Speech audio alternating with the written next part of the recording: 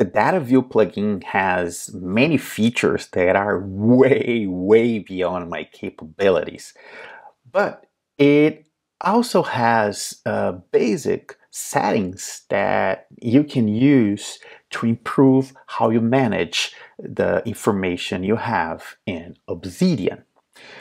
In my last video, I showed a list. I created a list, but I didn't tell you how I did it. I used the Dataview plugin, and that inspired me to create a series of videos explaining the Dataview plugin for non-developers. So don't expect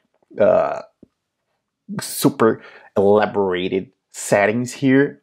My goal with these videos is to show you that regular users can also take advantage of the Dataview plugin, and today we are starting with lists. The first thing to do, of course, is install the Dataview plugin. So go to the community plugins, browse Dataview, and here it is. In my case, it is already installed, so install it from here. Now, with the plugin installed, we have to tell Obsidian that we are using the Dataview in this node. To do that, we'll write 3 back quotes, then Dataview, and we'll close that with other 3 back quotes, okay? And inside here, we have to tell Dataview what we want. So let's start with a very basic one.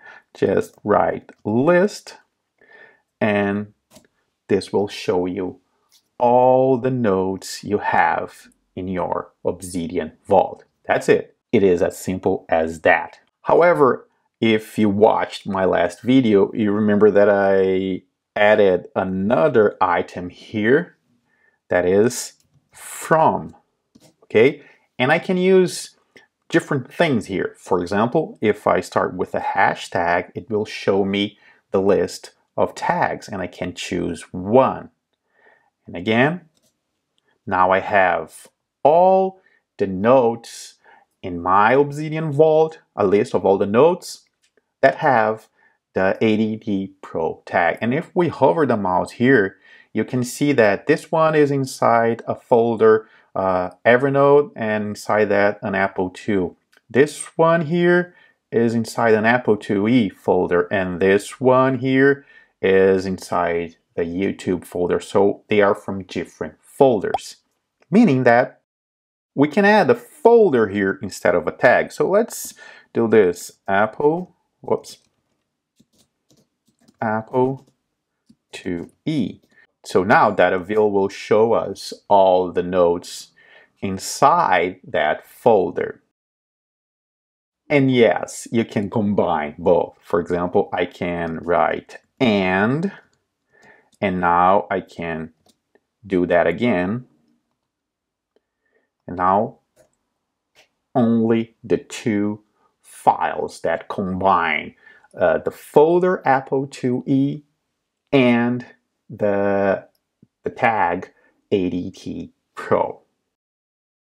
Okay, now let's talk about sorting. We can sort our lists ascending or descending. And by the way, you can have multiple lists inside the same node. So let's create a new one here. Dataview. Let's go back to our list that is from Apple IIe. Sort. This one is a little weird, but stay with me. Just memorize it, okay? File name. File name means that we want the file name to be sorted. Let's say descending. And here we have it in reverse alphabetic order. Let's change that to ascending. And now, and now it's in alphabetic order. Okay, this one is better with tables, but we are not talking about tables today, so I'm gonna use it to show you the last example of today's video, that is sorting based on a property. So this is a real thing I have in my Obsidian. I have different notes for each session and each meeting. And I have a property called type where I tell what it is. So for example, session, session,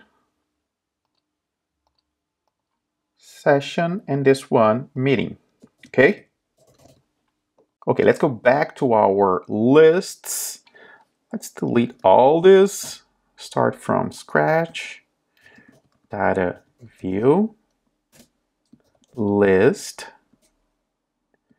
From. Now we have to use a slash because I want only the items from the subfolder A. So clients /A.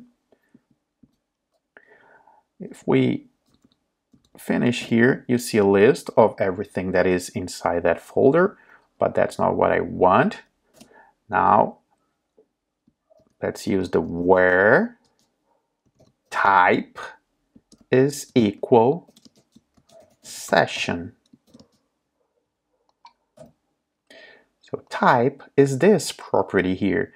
If we do the same, I'm going to copy this to make our lives easier. Paste it here, but instead of session, let's change this to meeting. And now we have two lists, sessions and meetings. And if you want to do something like this, you can. So you can close them. And we can make this even better because if you take a look here, it's not alphabetically ordered. So we can make this like we can use sort, remember, file name, ascending. And now we have 1, 2, 3, or if you want to, you can do the reverse, which is what I do, because doing this will keep the most recent sessions at the top of the list. And I didn't mention it before, but of course, you can also click in any of these links to jump to that note. This is it. If you want more videos like this, basic videos about Dataview, please let me know in the comments below. If this one was helpful, I'd appreciate a thumbs up. And if you want to help even more, please consider joining my Patreon, becoming a YouTube member, or buying me a coffee. Thanks for watching. See you soon.